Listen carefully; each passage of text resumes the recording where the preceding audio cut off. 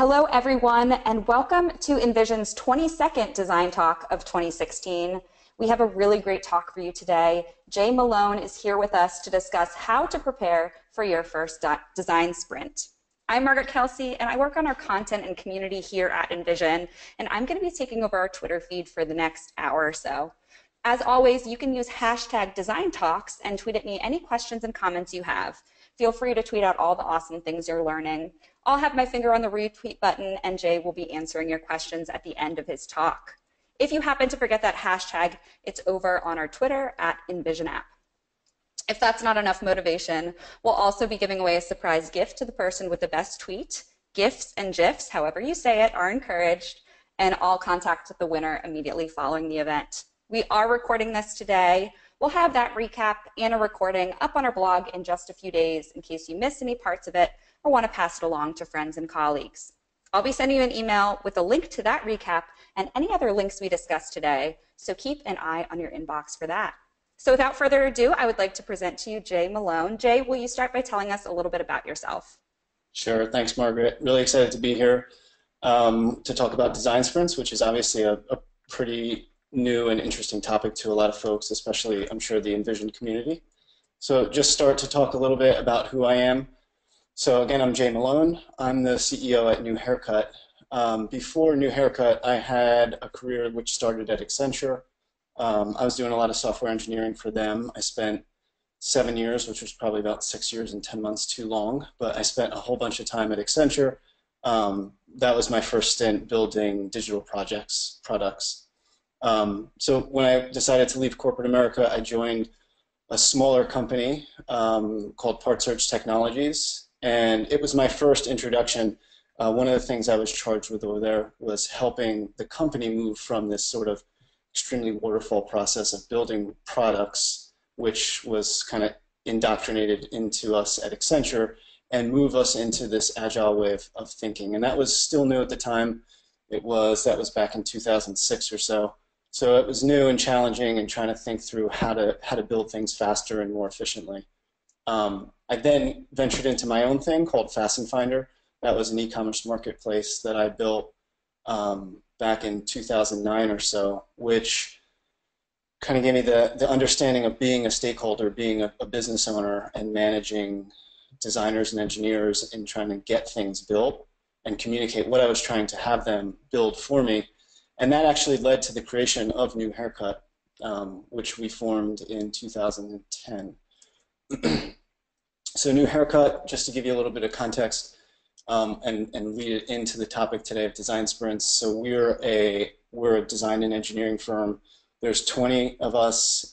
We work with clients and stakeholders to build their products.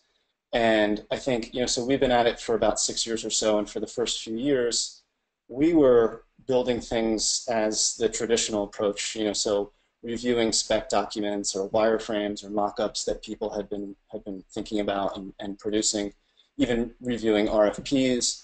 And what we saw that it was really challenging because, if you think about it, it's the client or the stakeholder that's been thinking about something for months and years, and then you have this new group of people, us, New Haircut, that are trying to understand these ideas and form them into something that even a third group of people, the customers or the users of those products, are going to use.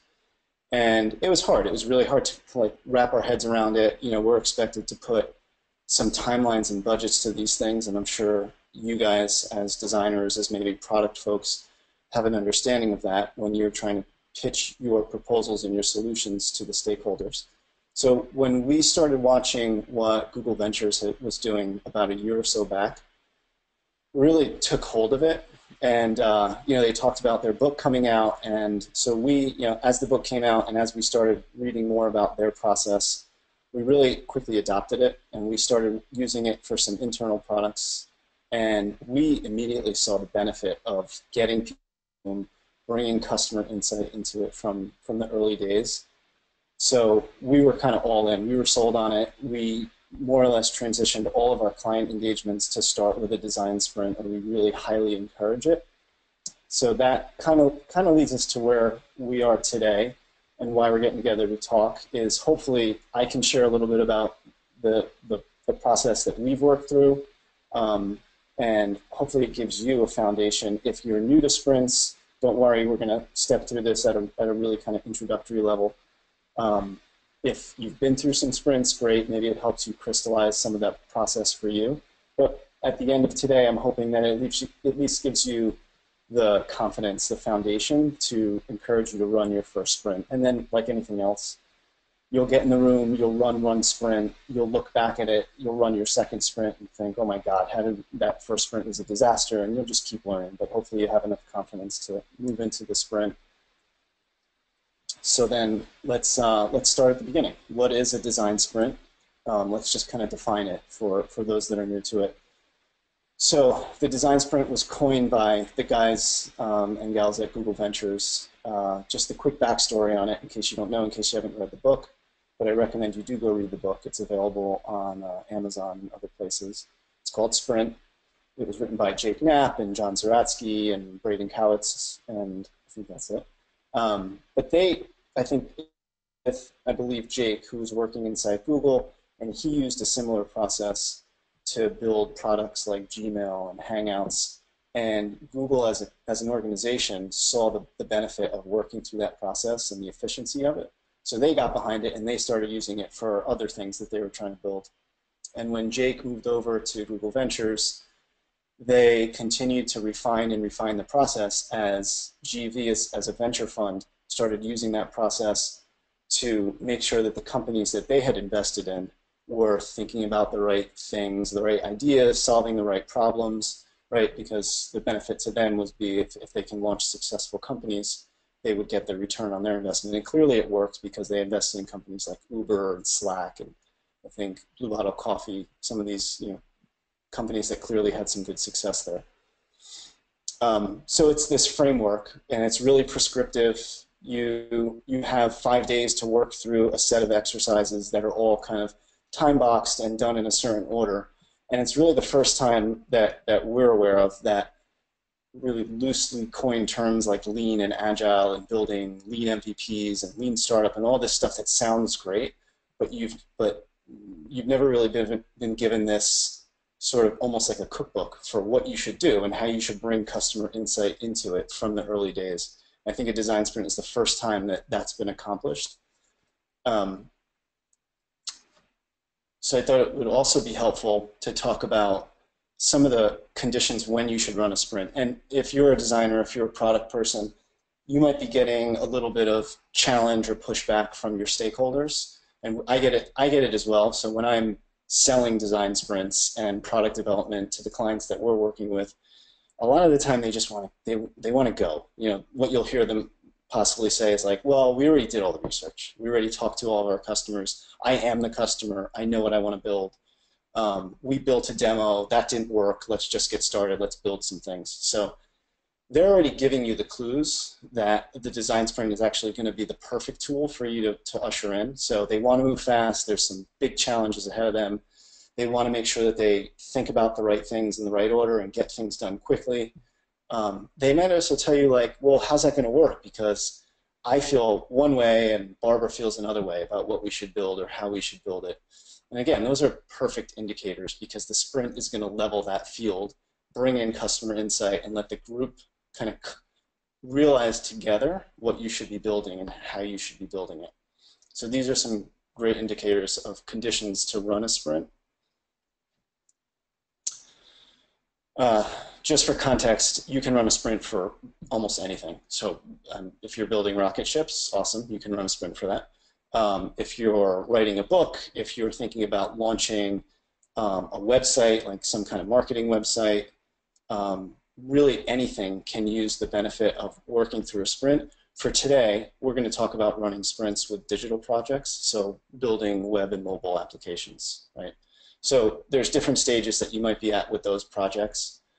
Maybe you have a platform, a mobile application, and if you're like a lot of companies, you're listening to your customers, you're talking to your customers, you're getting a whole bunch of feature requests or problems or things that they love your product, but they wish it would do X, Y, Z. So if you've picked and prioritized which features you want to launch, and you want to really make sure that you launch them in the way that is going to drive the most success and the most engagement of those features, run a sprint. You might be even earlier than that. You might be at the ideation stage. So you're pre-product, you're just kind of, you've been thinking about things, but you haven't actually built a solution. So you want to make sure the entire solution has some merit. And we're going to get into how much of a scope you can bring into a sprint. But you can start at the pre-product stage. Alternatively, you might be, so maybe you have a mobile solution today and you want to bring it to web or vice versa. Maybe you're selling direct to consumers and you're thinking about launching a version to enterprise, also a good opportunity to test with a sprint. Here's a quick kind of, as we're going to get into each day of the sprint, I really like this visual to kind of map out that the sprint is 5 days. There's specific output that comes with each day. And it's 5 days. It doesn't need to be Monday through Friday. If you're working inside some crazy startup that works 7 days a week, or even in a company like Accenture, it doesn't matter that it's Monday through Friday, just as long as the days are consecutive. You can't break it up at any point and then come back into the sprint and expect to have the same momentum. So make sure that when you run your sprint, it is 5 consecutive days. I really like this visual because it kind of, it lets you see that you come into the sprint and there's sort of this madness.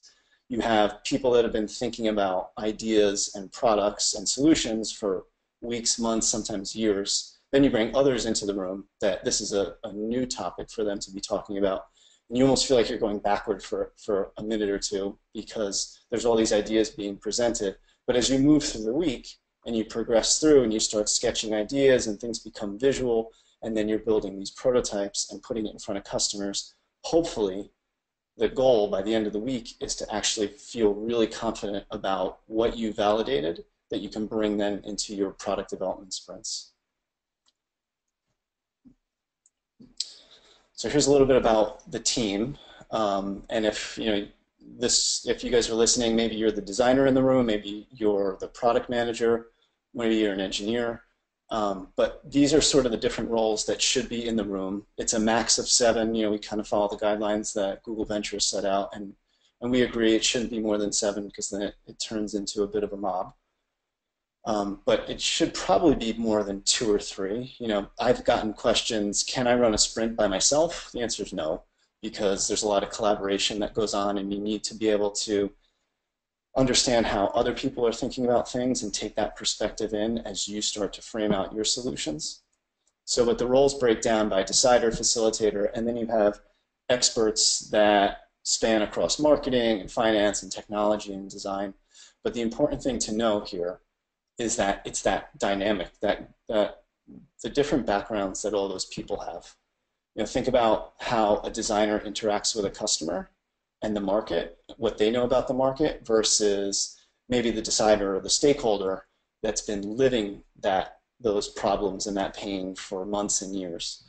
So bringing all those different disciplines and backgrounds and exposure into the same room, that's really the power of the sprint. And we'll get into how it's much different to do it like this than to just get everybody together and do some kind of like big group thinking brainstorming session. So last thing in terms of logistics that you'll want to know as you gear up for your design sprint, your first design sprint, a few simple rules. Make sure the facilitator, what he or she is telling you is being followed. The facilitator is going to be, hopefully that's the most seasoned person with design sprints that's in the room with you guys. They've been through 1 or more sprints. They understand how aggressive the timelines are, what you need to be doing in this minute versus in 20 minutes from now. They know the challenges that are coming up. They know how to make sure that everybody's working within the roles that you've decided, which we just talked about. Rule number 2, there's a decider, and you'll pick that decider on Monday. And everyone is going to have a chance to voice their ideas and do their own solutions and vote on what they feel is the best solution. But at the end of the day, the decider is the person that makes the tough call to say, we're going in this direction. So they have the ultimate say. And lastly, no devices in the room. There's just no time. to be checking email and spazzing out on the internet. It's just way too much momentum and collaboration that needs to keep moving forward.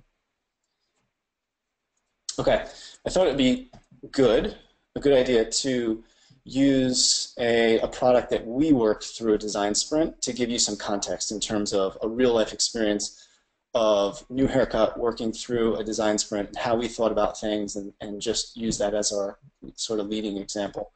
So it's a product called Gifty.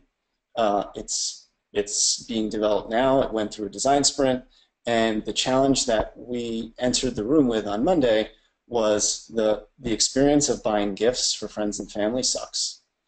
I don't think many people love doing it, and there probably are some people out there that enjoy going to the mall on like Christmas Eve and being insane, but I personally do not. So we created Gifty for that exact challenge. And there were a few leading criteria that we thought there's an opportunity here. There's something to solve here. And those are, everybody buys gifts for friends and family, I think, I hope. We've all probably forgotten at least one gift. I definitely have, multiple times. Buying gifts is time consuming, so whether you're doing it online or going to the mall or wherever you're shopping, it's still going to take a whole bunch of time. And then just getting the right gift is hard. Even if you spend hours looking for the best gift for your mother-in-law, she may just turn around and be like, this is stupid, right? And then you've kind of wasted all your time. So how do we improve that whole process? And that was the challenge that we set out to solve with Gifty. Okay, so now we're going to get into each day of the week. Monday. Monday is important. Every day is important, but the reason that Monday is important is because this is your foundational day for the rest of the week.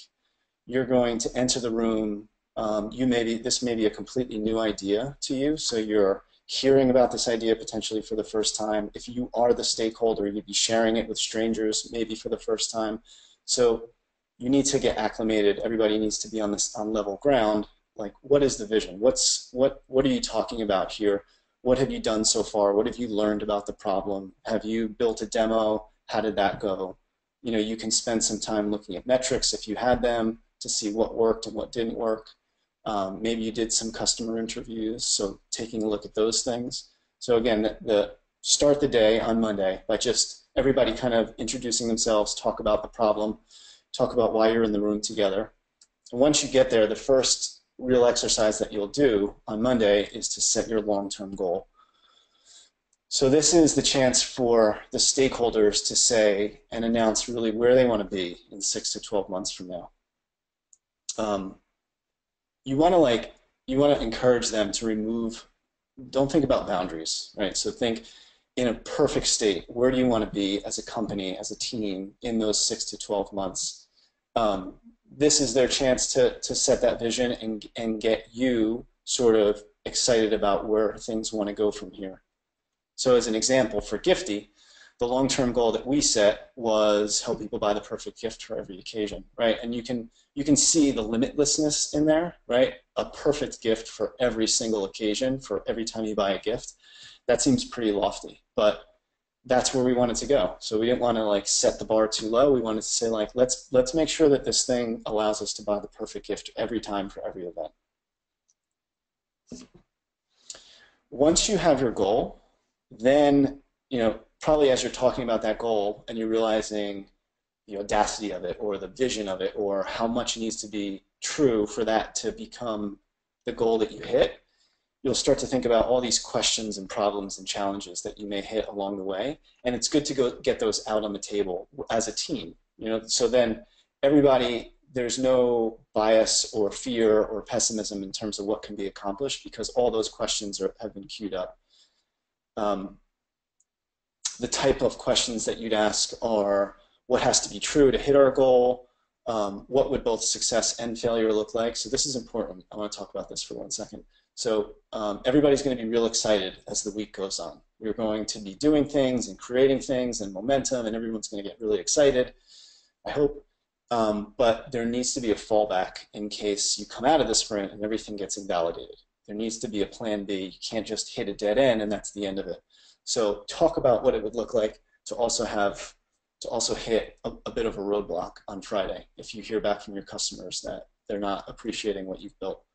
And then maybe the marketers in the room are the ones that are going to want to hear about how do we measure this thing? How do we make sure that it was validated, but once we bring our product to market, that we can measure that it's successful. So this is where you'll start maybe mentioning KPIs or key performance indicators. So again, let's bring it back to Gifty to give you guys some examples.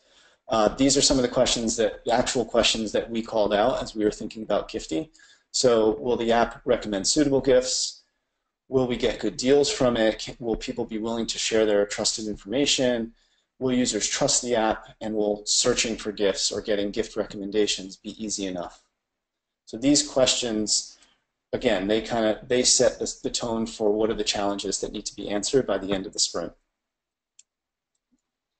Once you have those questions, so now let's think about it. Let's just rewind for 1 second. So everybody knows where we're headed in terms of vision. They know they're on equal footing. You have your long-term goal. You have your questions, your sprint questions. Now it's time to start to visualize for the first time what that customer experience might look like. And this is a simple exercise, and simple is important here because there's definitely a tendency, and we've faulted here as well. There's a tendency to go too far down in terms of mapping this out. Keep it simple, keep it 5 to 15 steps. You can see here's the map that we created for Gifty. So it shows, this is as simple as it gets.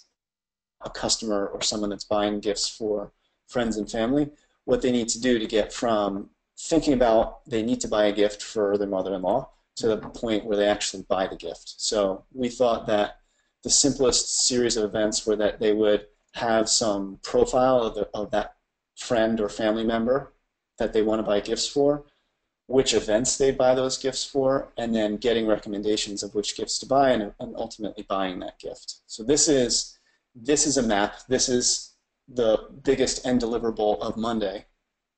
And again, you can see the goal is kept up at the top, and that's important because the map needs to solve for that goal. Remember, it's helping people buy the perfect gift for every occasion. And this is the steps that we'll take to get through that. Okay, so you have your map, right? And now, for the first time, you're going to bring outsiders into this discussion. So experts are just people that have experience of dealing with that map that you just drew up. And you're going to bring them into the room, and you're going to explain to them what you're trying to solve for. You're going to put that map in front of them. And you're going to ask them to just kind of talk about their experience. Did you get the map right? Is there something you're missing or not thinking about? And what's going to happen is as they're talking about their experience and what they're seeing you're trying to do to solve for it, they're going to be calling out ideas and challenges or questions that you need to start capturing because those are your opportunities that you're going to be solving for. And you'll capture those in the form of these how might we's. How might we's, I think this came out of the design group IDEO. And it's just a format for capturing ideas that makes it a little bit open-ended and encouraging. So it starts with how might we, and then you kind of list out the solution. So like, for example, one of the customers we spoke to at Gifty was questioning, how is this thing going to make recommendations that are really appropriate for my mother-in-law, for example? So you turn that into a how might we, how might Gifty make make appropriate recommendations for friends and family, right? And what happens is now that you've listed all, you have your goal, your questions, you have your map, you've listened to experts, you've captured how might we's, all this you start to realize your place on the map that's going to present the biggest opportunity to solve for, but also the biggest challenge.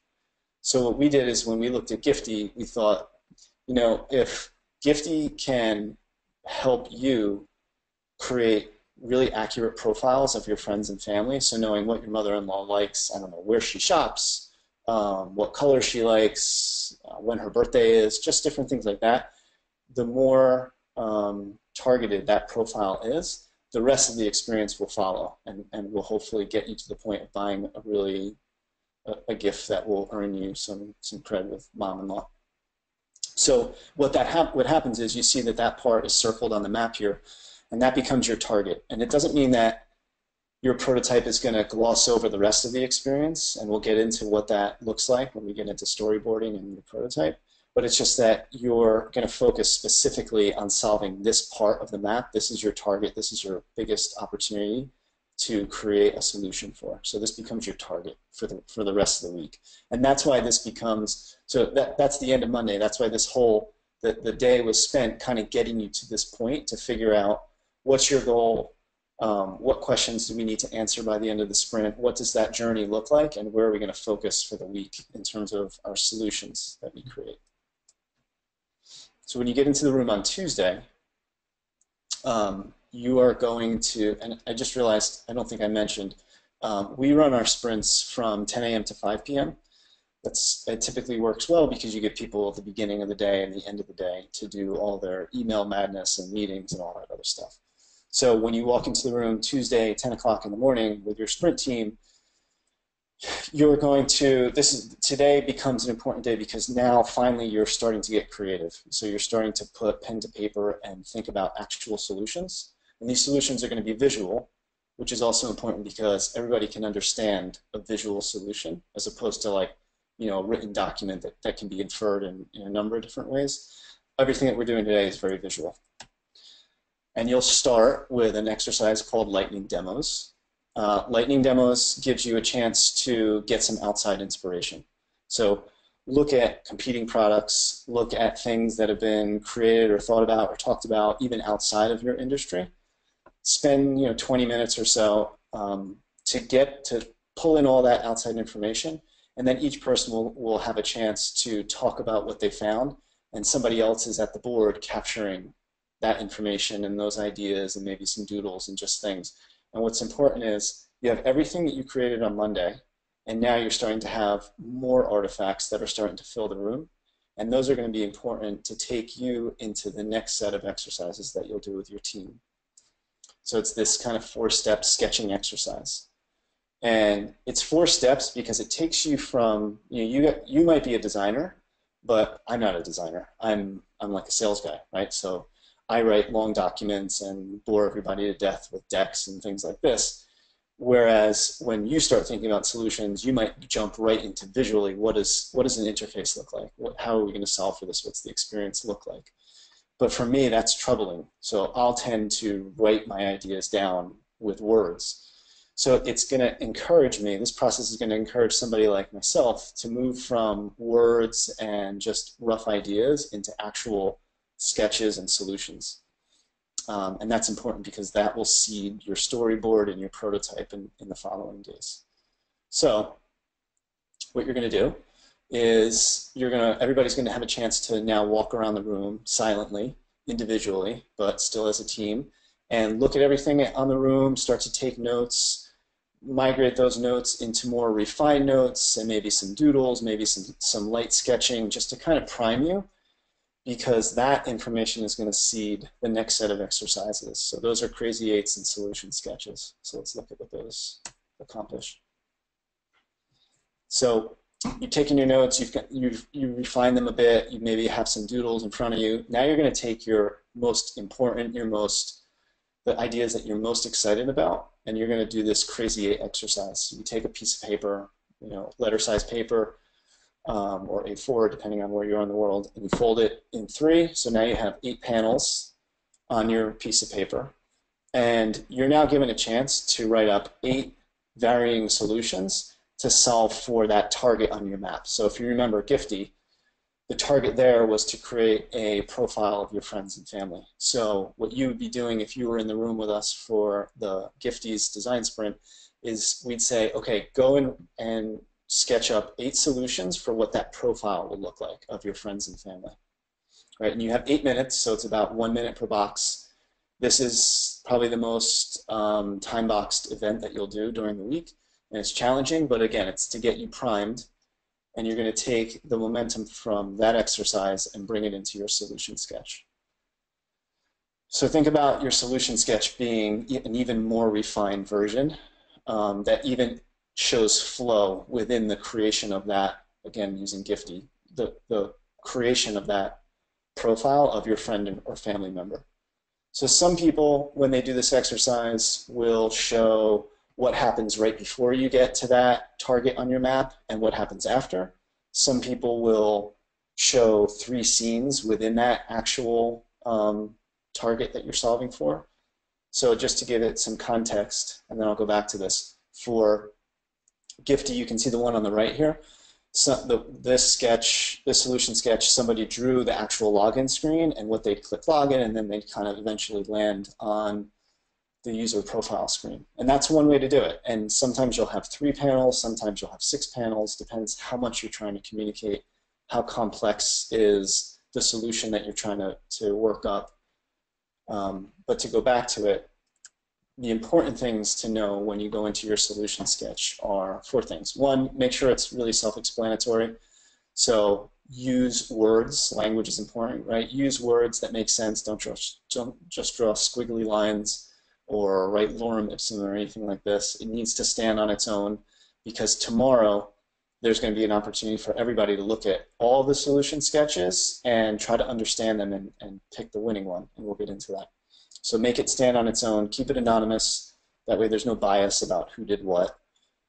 Especially, you know, again, think about you as a designer versus, I don't know, the legal guy in the room or the salesperson in the room.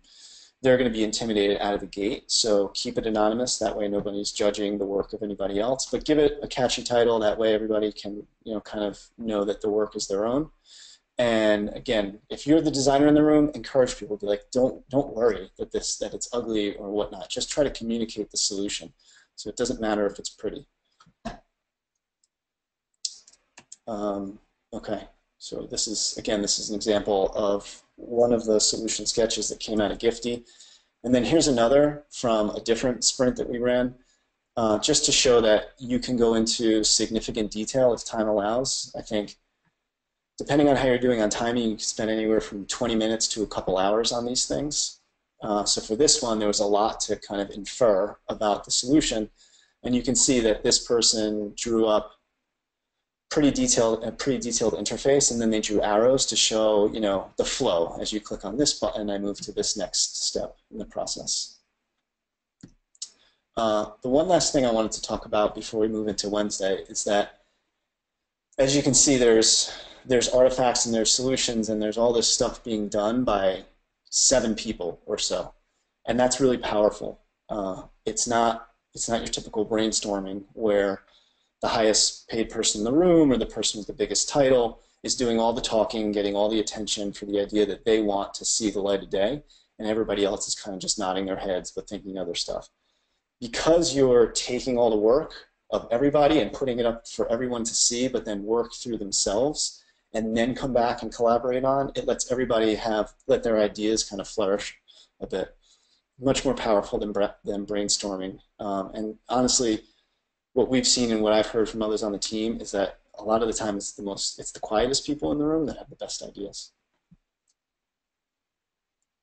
Okay, so when you come into the room on Wednesday, you got all your solution sketches up and all the other stuff that you've put together.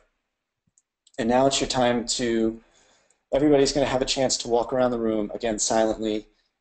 Everybody's going to be given these small dot stickers, and you'll have stickies and pencils and pens. And you'll walk around the room, you'll capture notes, and what you'll be doing is putting stickers next to things that you like, that inspire you. And the decider actually has a larger sticker. So what happens is, by the end of this exercise, you step back and you start to see a pattern of what everybody in the room thought was the best solutions. And now it's the decider's job to say whether they want to go in that direction and agree with the team, which more often than not is the case, and how things play out. But they can decide to go in a different direction, right? But what's cool is that you're using the power of the team to show which solutions should get turned into your storyboard. And what happens, just so you guys have a frame of reference, one solution may be the winning solution that gets storyboarded. You may have parts of different solutions that turn into one storyboard. You may decide to create multiple storyboards if you can't decide and you want to kind of go head-to-head to see which storyboard is the one you want to move forward with. So you've picked your winners, and now it's time to create that storyboard or multiple storyboards. Think of a storyboard like a comic book, right? It takes you and your actors or your customers from start to finish through the sequence of events. So your solution sketch focused on that specific target. Your storyboard is that entire experience. And that's important because on Thursday, when you build that prototype, you want the customers that you interview to have that entire experience. That way you'll get more out, they'll feel more immersed in the experience of what an actual customer would be engaged with. So it could even be showing them an email that they've been invited to Gifty. It could be that they're searching in the App Store and they find Gifty, installing it on their phones, right? So as much as you can mock up for them to make them feel and live that experience, great. Make sure, the important thing is by the end of Wednesday, your storyboard needs to be as complete as possible. So fill in all the missing details, add in all the missing pieces before and after that solution sketch that you focused on Tuesday. But it needs to be complete because on Thursday, that storyboard is what you're going to prototype, and there's not going to be any time to go back and refine and fill in missing pieces then. So make sure it's really wrapped up. And that takes us into, oh, here's an example of a storyboard that we created just so you can get a sense. This was drawn up on a whiteboard. And so again, that leads us into Thursday, which is prototyping day. Thursday is the culmination of all the work that you've done so far in terms of creating your solution. So it's exciting, but there's really a lot of work to get done because your prototype needs to be as realistic as possible, like we talked about. And in order to do that within 1 day's time, and I get this question a lot, how can you possibly create a prototype in 1 day? And it is possible because you're focused on this really specific challenge and you're kind of making it as realistic and mocked up as you can, and then getting as much information as you can about that target. But the other things that you can do, there's two tools that you can use at your disposal. One is that you're going to use the tools or software that everybody on the team is as familiar with as possible. If you're a heavy design group and you feel like you can use Sketch, great, use Sketch. Just make sure that you don't, that's a slippery slope and you start over designing it and you just don't have time to go down that path. And if you think you're going to go down that path, then go simple. Go use tools like Keynote and PowerPoint. They work just as well. You'd be surprised how much you can mock up inside those tools. And then, I know this is an Envision DesignTalk, but we've been a customer of theirs for years now. And we really like the power of Envision for actually creating the working prototype. So it gives you those clicks and taps and that transition so that people feel like they're using your product. The other thing that you're going to do to make sure that you can get through the end of the day and have your prototype is you're going to divide and conquer. So there's different roles that you want to give to the people to help on the team to build that prototype. Let's just step through those quickly. So one is an asset collector. So that person is going out and collecting your content.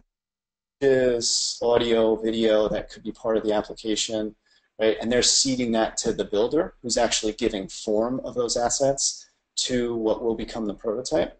Again, using Keynote or Sketch or PowerPoint or whatnot. The wordsmith is working with the builder to make sure that within those prototypes, language is accurate and will incentivize users and help them get through that experience. And then they're feeding all of those assets to the stitcher, who's using tools, again, like Envision, to bring it to life, to make it this realistic functional prototype. The interviewer is the person that's looking at the storyboard, looking at the prototype, and making sure their script is ready so that they can step the customers on Friday through that prototype. Now, here's the thing. You're supposed to wrap up your prototype by like 3 in the afternoon. That has never happened for us, and if it doesn't happen for you, don't freak out. So if you're going until 9 o'clock at night because you really want to, like, your solution needs to be really fulfilled, then go till 9 o'clock at night. Just make sure you give yourself 2 to 3 hours or so that you can demo it as a team, and maybe you missed something or screwed something up, but make sure before you leave for the day you have your prototype all ready and wrapped up, because when you enter the room on Friday, your first customer will be there waiting for you to look at your prototype, so you don't want to have to be scrambling first thing Friday morning. So that brings us to Friday. So Friday is really exciting.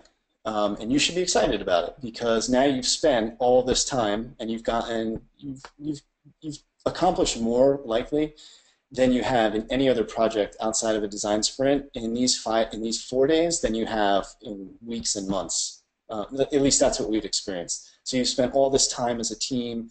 You've gone from just a basic idea that needs to be solved to an actual working prototype. So you should feel really excited about that. You should feel proud about that.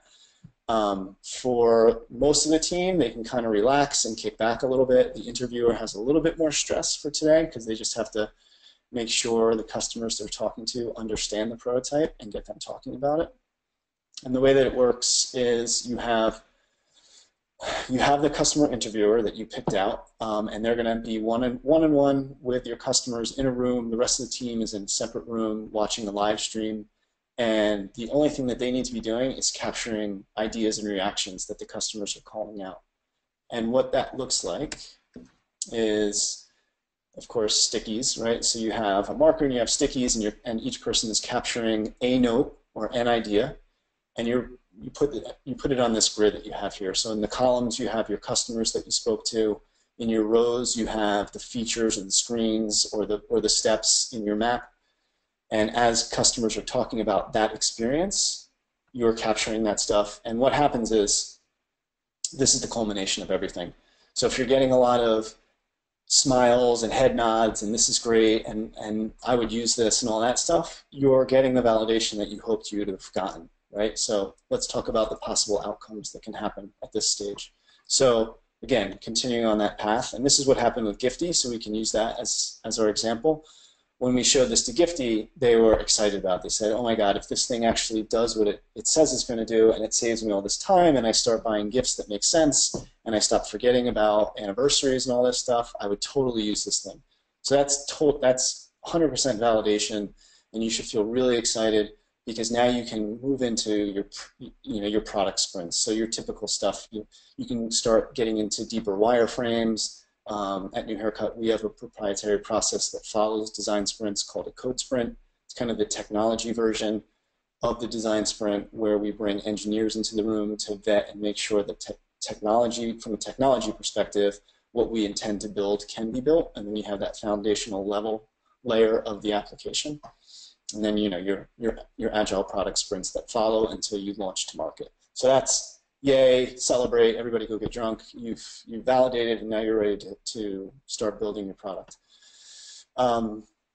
Step down from that, you can partially validate. Maybe you've half validated your product.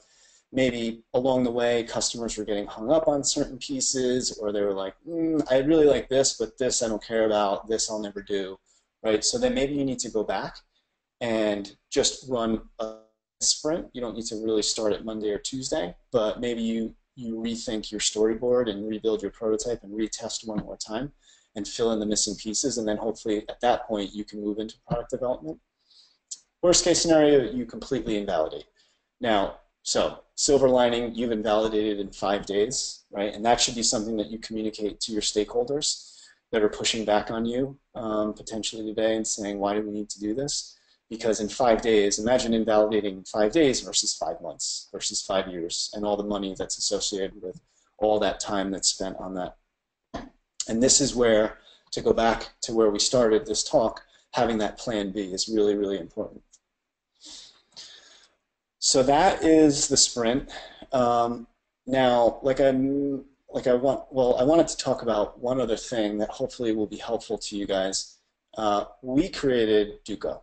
Duco came out of New Haircut's labs, and we built it for our own good at first to really kind of cement and crystallize the process of design sprints. It kind of breaks down and goes into more detail about how each day should be spent. There's videos in there that you can watch to give you an overview of each day. There's materials to help you make sure you're prepared for each day. It's available on iOS right now.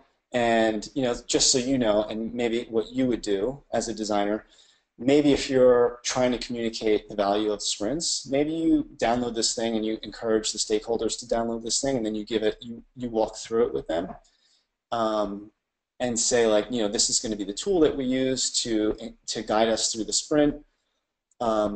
but I think it's going to be helpful. We give it to clients that we're about to start engagements with because they ask a lot of questions about how should we prepare for the sprint.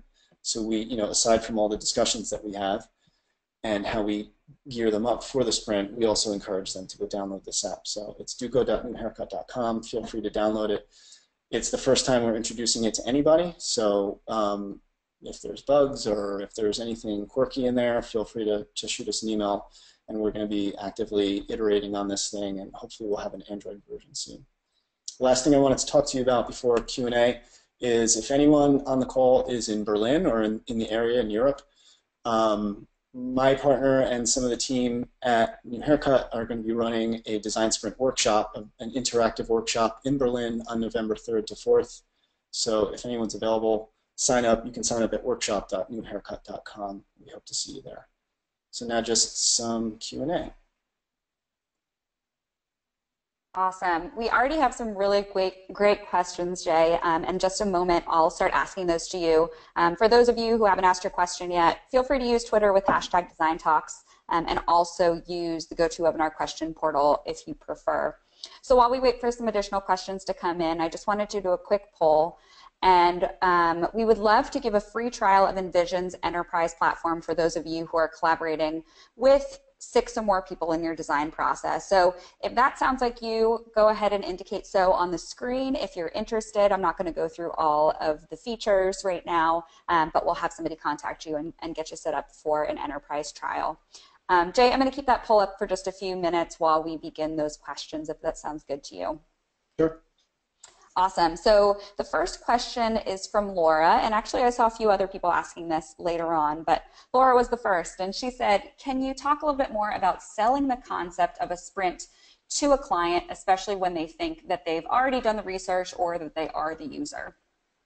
Right, and this is definitely one of the things, and especially since sprints are so new to even a group like ourselves, like designers and product people, maybe you don't have all the proof or the case studies or what you're trying to do to demonstrate a sprint.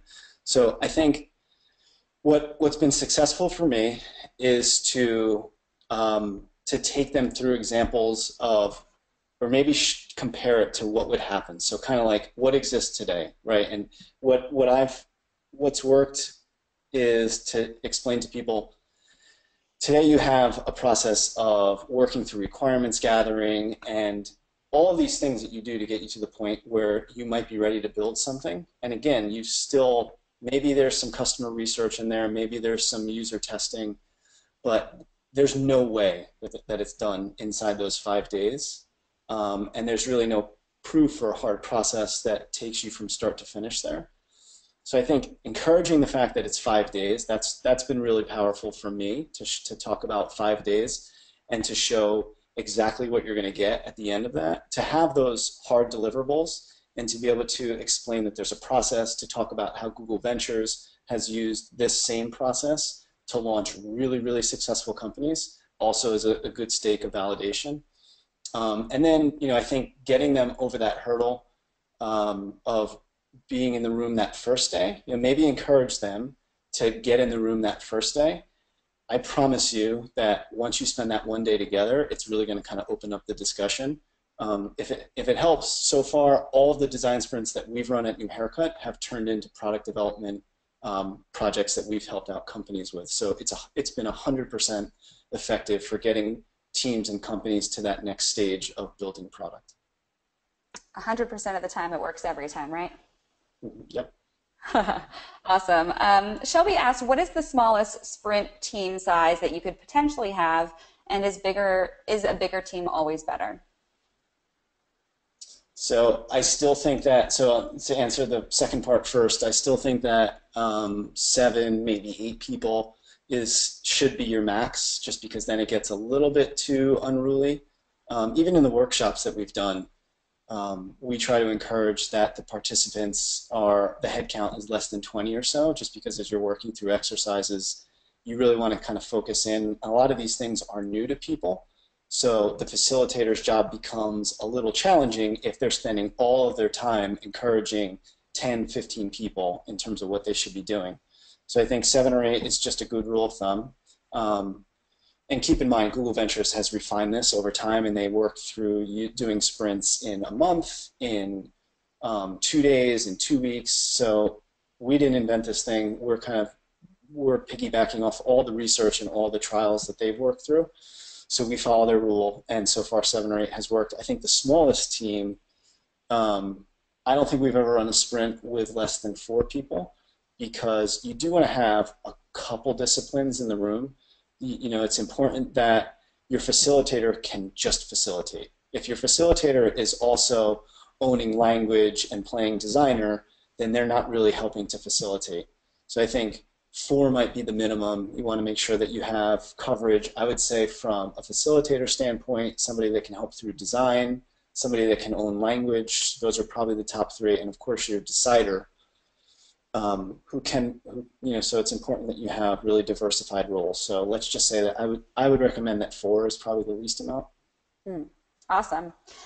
Claire asked, do you have any practical tips for running a design sprint when there are several remote team members?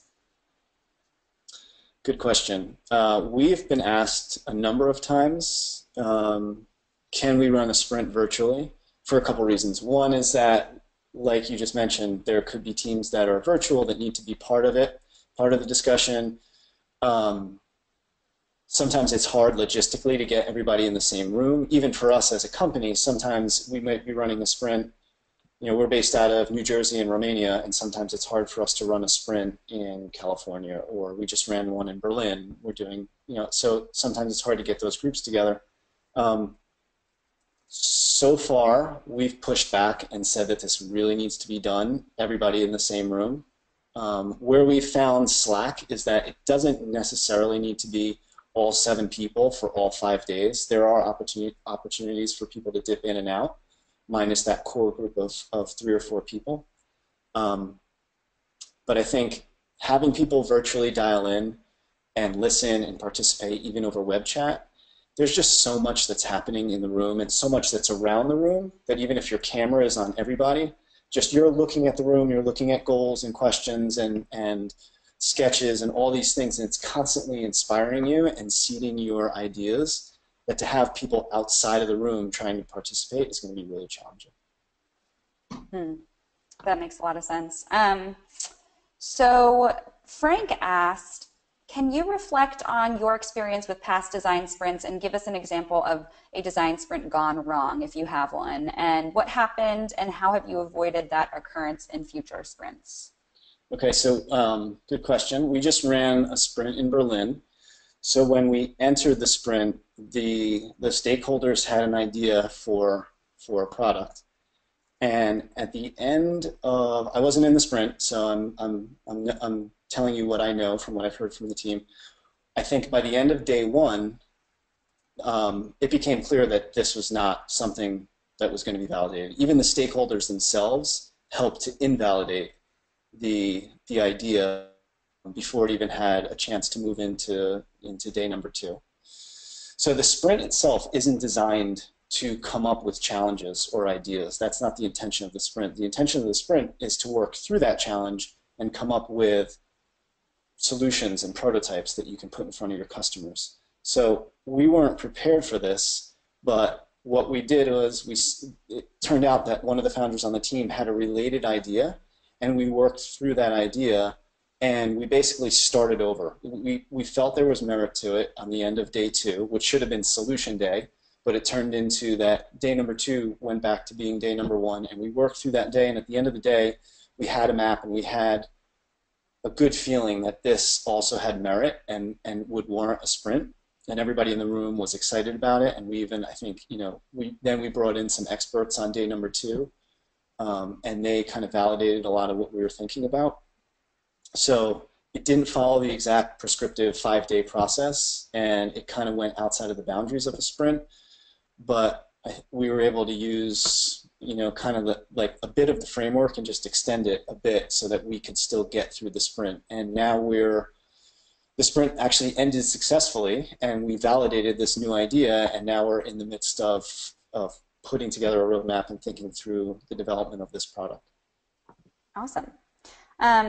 Caitlin asked kind of a interpersonal question. She said, how can teams make sure that the facilitator and the decider don't cross into that line of micromanaging? Well, let's take the decider first. So the decider, what becomes clear is everybody's opinion is up on the wall in the form of sketches that they've created, and then the stickers in terms of what everybody feels is the best approach. So when the decider goes against the grain there, it's really obvious. So that's one thing. The other thing is that a lot of these exercises are done individually. So there's no opportunity for the decider, who might be your CEO or the founder of the company, to come in and say, like, why are you doing this? I want it this way, right? Everybody's doing individual stuff. And that avoids that kind of brainstorming and persuasion that might happen. The facilitator, they're not really making, I think if anybody were going to influence, it would be the decider. The facilitator's role really is to just keep the sprint on track and doing the right exercises, and that everybody is in the right role. So the only danger there is if people are straying into different roles. I think if anything, the facilitator should be shepherding to make sure that you're sticking to your role, but not necessarily driving and micromanaging what you're doing inside of that role. I hope that's helpful. Awesome, yeah. So we had a couple questions about mapping. Virginia asked, how do you convince people to keep it simple while mapping? And also, how do you facilitate that pragmatism in practice? Yeah, so we failed here. The first couple sprints we did were, we even had pictures of it for a while. You would see this map, and it had like 20 steps on it, and there were sub-steps coming off of the main steps. And I think it becomes pretty obvious pretty quickly, because what's supposed to be, I forget how long you spent on the map itself, but what's supposed to be, say, a 20-minute exercise or so turns into this hour-long exercise. So right away, the facilitator is going to raise their hand and say, this is going too far. And again, that's why the facilitator is there, because they've been through a sprint and they know how far you should take some discussions. And they know what's coming afterward, and that's also powerful. They know that you're going to get into the detail and the minutia of all the things that the map will be extended to address and talk about. So that's their role, to make sure that you're not going too deep. Awesome. And I don't remember who asked this, but I have it on my list of questions. So someone said, how do you decide which segment of the map you want to work on during the sprint? Good question. So that comes by while you're working through Monday. You've got your goal, you've got your sprint questions, you've got your sort of the influence of the how might we's from the experts, and what you look at is this is also, you can kind of form a pattern to see where are the biggest opportunities to solve for during this thing, and what's going to be the hardest challenge that's on that map. So you want to take your biggest challenge in the sprint. If you're there and you're going to crank through 5 days, you want to make sure that you're solving the hardest piece of the puzzle in there. And what you hear from the team as they're asking these questions, and the experts as they're talking out loud, are many people are talking about the same thing that's going to be the biggest challenge. And once you hear that repeatedly, and you have stickies and you have things that show that that thing has been mentioned multiple times, that becomes your target. That becomes where you want to key in on. Oh, fantastic. Let's see. Oh, Jennifer asked, how do you recommend sprints for existing projects that need an overhaul of redesign? Do you start at the beginning and treat it like a brand new project? If so, how do you not fall into the trap of keeping things the same? So I would say yes, you'd still run through the entire process of the sprint itself. You may have more information that's available at your fingertips, and that's great. Some companies or some teams will be starting really kind of at ground zero with just a challenge that they feel is worth solving. Others have built products that failed but feel like there's still life, there's opportunity there. There may be surveys, there may be customer research that you've done. So if you're in the midst of a project and you're stuck, right? That was one of the criteria for when you should run a sprint. So that's why it's a great question. It still has merit that you can start at the beginning, just where you are is a different starting point than where some other teams may begin from, but you still get in a room and you still get everybody on the same page in terms of what the goal is and what you're trying to solve for, why you're stuck, talk about all that stuff, but then run it through the sprint, and you're still going to receive, you know, the same kind of validation, the same kind of reward from working it through that 5-day process. Perfect. And I think we have time for one more question. Jordan asked, how would you use a sprint for really large projects, say building a SaaS platform? Do you create an MVP or do you break it into features and do a sprint per feature? This is a very popular question, so I'm glad somebody asked it. We've run sprints on entire solutions. And you really, you know, so again, the facilitator and their experience there is helpful. Having others that have been through a sprint are helpful because you know what you can accomplish by the end of the week, but you still need to get it, you still need to refine it to that map and to that simple, you know, walkthrough of the experience and picking that specific target on the map. So, you know, if you think about building, Uber didn't run a sprint on building Uber. Uber probably ran a sprint on how can we get somebody from A to Z using, you know, a passenger car. Then they ran a sprint later to think about Uber Pool, or what would it look like to build this experience outside of iOS and inside Android. So they might have had a big goal in mind, but once you walk into the room, you have to have a very specific challenge that you want to solve for during the week. So a challenge is not build a SaaS platform. And I get why it would be tempting, especially for stakeholders that might be pushing back and saying, if we're going to do this thing, we got to solve the whole thing all at once. It's just not practical. It still is only 1 week, and you still will get a ton accomplished. But you can't solve an entire, you can't create an entire solution inside that 1 week. There's just not enough time. But there is the opportunity to prioritize your challenges of that solution and come out of it, get validation on that one piece, right? Don't solve the whole thing. Solve one of the biggest, most challenging pieces, feel good about that, and then run a sprint on the next thing. You know, you can run multiple sprints time and again, and you can be running that sprint while your product development is happening in parallel. So things, you know, again, so it doesn't need to be the whole thing. Think as small as you can and build that momentum.